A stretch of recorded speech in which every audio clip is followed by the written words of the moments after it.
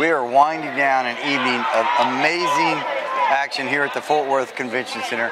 And I'm here with our champion in the minus 55 kilogram category, Will Cunningham. Will, congratulations first.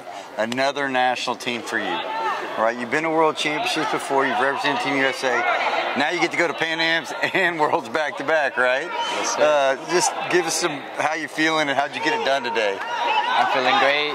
Having this another opportunity to go to Worlds again. And yeah. Tearing it up, right? Yeah. Yeah, so you put that USA on before, right, for Team USA, and now you get to do it again and kind of like in two different tournaments. What does it mean to get to wear your country in a national team spot in that kind of environment?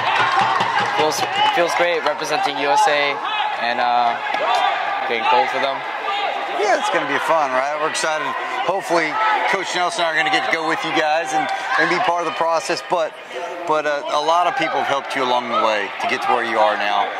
You want to give a shout out to a few of those people? I want to shout out my parents, my two coaches, Team Eagles family, and especially one of my best friends. He passed away last week. Right. Michael Bohr. He's one of the best fighters I ever fought. Yeah, my condolences to you. Look, they say that you're not a good interview.